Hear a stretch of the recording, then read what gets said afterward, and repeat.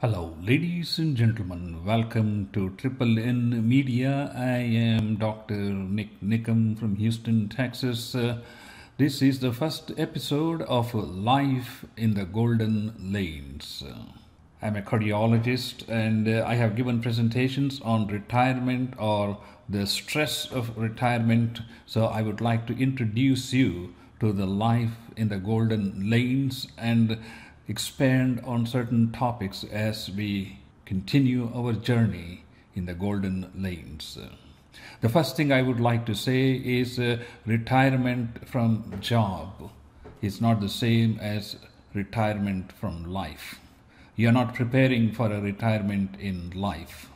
Yes, you are leaving your job, you're the executive, you are the assembly line worker, whatever your job was, you are leaving your job, but you are entering into a full-time life. So that's a different ball game altogether. I'm going to expand upon that as we journey through these golden lanes. When you are working, you probably worked 10 to 12 hours, just like most of us. Now, all of a sudden, it is like you're getting off the plane in the middle of a flight which was traveling 600 miles per hour. See, when you were working, you had a plan. You know what time you had to get up. You know how long you're going to be working. You knew when to wind down the work. You knew when to come back. But once you get off your job and enter retirement, you need to have a plan. If you don't have a plan, it's like you're taking off on a flight and say, where are you going? I don't know. How long are you going to be flying? I don't know. Which direction are you going? I have no idea. Why are you asking me? When are you going to land? I don't know if I'm going to land. See, we got to have some purpose in life.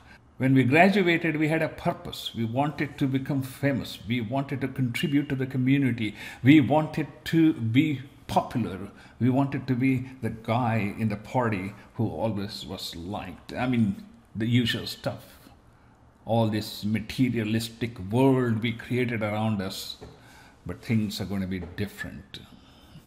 Another painful experience is going to be going from a big house, 10,000 square feet to 5, 10 servants, and there are so many guests coming in and out, having all these parties, politicians, all these tuxedos and all these things.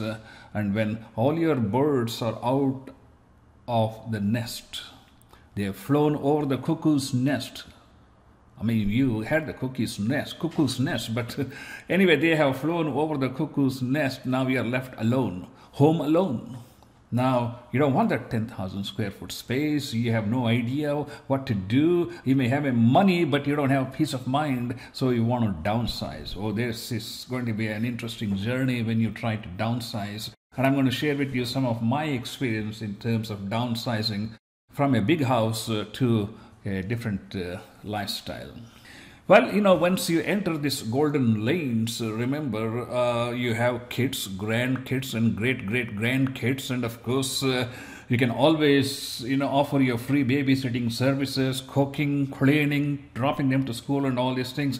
That's another whole different topic. We'll touch upon that another time. One good thing about dealing with grandkids is both the grandkids and you have a common enemy, and that is your son or daughter. You can always sit and chat for hours with the common enemy. That's a different topic. Let's forget it. Some people are obsessed with travel. I said travel is not the whole retirement life. Yes, it is fascinating. You can visit all these places, eat fantastic food, have beautiful pictures, but who's going to look at your pictures? I mean, your kids are busy, your grandkids don't know what you're doing. Everything has to be focused on how we can get the best out of our lives with the resources we have and how we can maybe contribute something to the community with all the skills that we have acquired.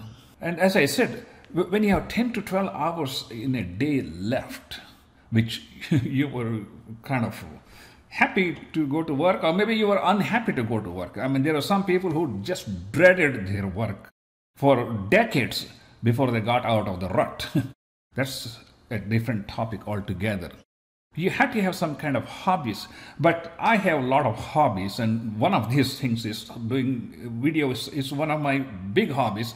I have more than 1400 videos on this Triple N Media channel, and all of these videos were produced by me. So I have invested a lot of time in computer, technology, lighting, camera, action, editing, all these things. But a hobby is much more than a regular job. I don't want to scare you, but it's fascinating, but it is much more than a regular job. And I will talk about hobbies. I can sit here and talk for the next 20 years.